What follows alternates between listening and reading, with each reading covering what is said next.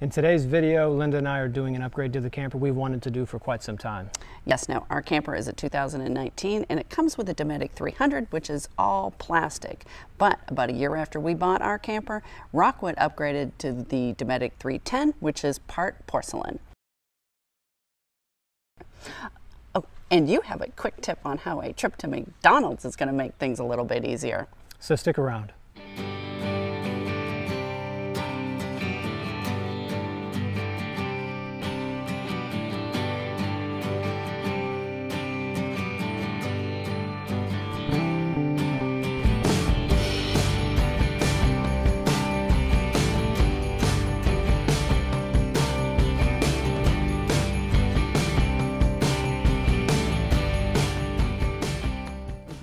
So right now we're going to show you just how easy it is to change this model out.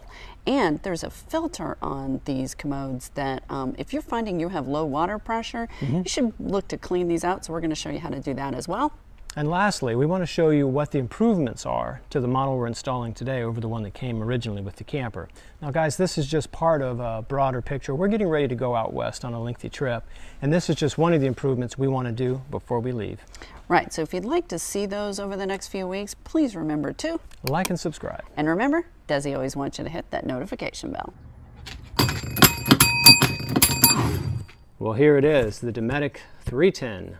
We looked around local and tried to find one, but didn't have any luck. We wanted to avoid any damage that may occur in shipping, but we went ahead and ordered it online anyway, and the box appears to be in good shape. It got delivered yesterday with no apparent damage. Everything appears to be in order. All the mounting hardware located right here for us to use, and I've already checked it out underneath this commode. That little rubber seal, it's already in position. The only thing left for us to do is get down there and install this unit. So we are here at the camper and about to get started. Now, because Troy is going to get an up-close and personal relationship with our current toilet, we went ahead and got prepared.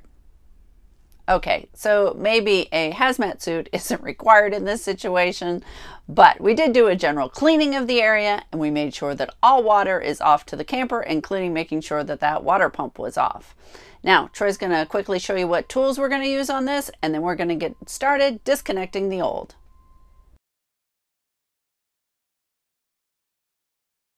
The following is what you need to get this project done. Nitrile gloves for just sanitary, a flat bar of some kind to pry these little plastic caps off on both sides of the commode where the nuts hold down the commode to the flange. You're going to need a small pair of channel locks to disconnect the water supply and to reconnect the water supply on the rear of the commode.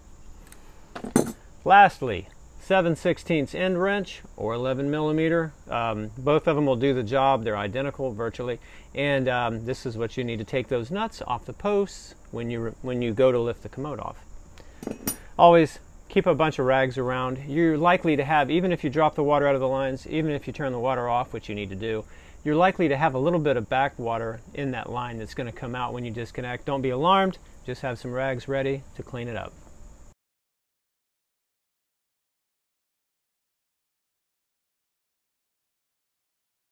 So to start, go ahead and lay a towel down behind the commode where the water supply is. Then I'm going to recommend you take the plastic caps loose, take the end wrench, and slack those nuts up a little bit on both sides before you disconnect the water. You're going to have a little water coming through, and this way it'll diminish the length of time that you're disconnecting and reconnecting and you're having any dripping water. Alright, the next step, you've got to disconnect the water line from the back of the commode.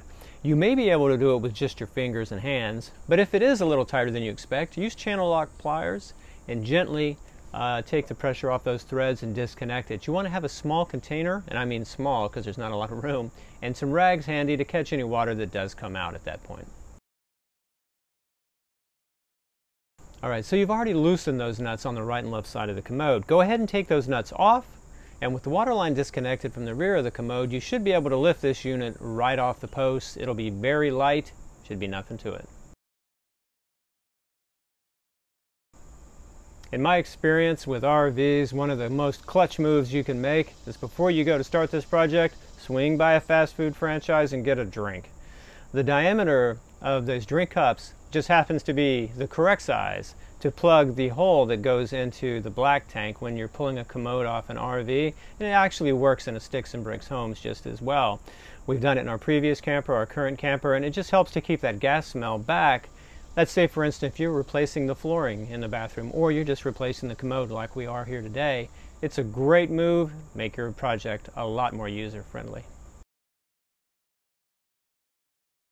So setting the new commode is by far the most challenging part of this project, and not because it's incredibly complex, but it is kind of challenging because you can't see the posts that are sticking up from the flange when you set the commode down, because the wall is right next to our commode on one side and the shower is right next to the commode on the right side. So we had to do it by feel. You have to have them just right for them to fit over. It took us both, and it took us about 10 minutes and many tries to actually do it. But it wasn't insurmountable. But it was a little bit more than I thought it was going to be, just because you have to do it by feel alone. So you are successful. You've got the commode sitting down, and the threads are sticking up through the two little holes on the right and left side. Now take those two little nuts, run them down on the posts as best you can with your fingers. When you get them close, grab that 7/16 end wrench, snug up those bolts. At this point, folks, do not over tighten these nuts. You could damage the commode. Then simply grab those plastic caps, pop them on top of the posts, they'll snug into position, and you're in a good spot.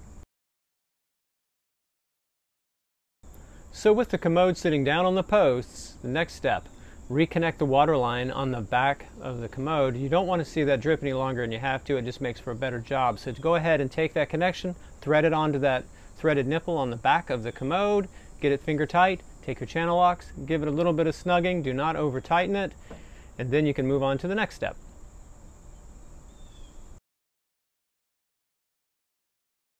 Now that it's complete, go ahead and turn the water back on and check for leaks. The easiest way I have found to do this is to lay some paper towels at the back of the commode. All told, this project took us a little bit less than 30 minutes. The unit's installed. We have a new commode. What do we think? Well, I think Linda and I are in agreement. This was a great addition to our camper. Right off the bat, it's just much more comfortable to sit on. The fact that it doesn't have that cheesy plastic slamming lid, but in fact now has a slow close lid, we like that a lot. I like the fact that it has water jets all the way around the top ring of the bowl. I think that's just altogether a better setup. Has a couple things to consider though. It is 30 pounds heavier. That's 30 pounds we didn't have originally and we're going to lose now. We need to think about that when we're thinking about towing. Also, it's probably going to use a little bit more water than the one we had before, so that's something for us to consider, especially as we're moving into boondocking more and more. But neither one of those things I think would have been so significant that it would have made us think about not doing this upgrade. This is definitely a positive, and I think we're both glad we did it. Now this is the old one, fully cleaned.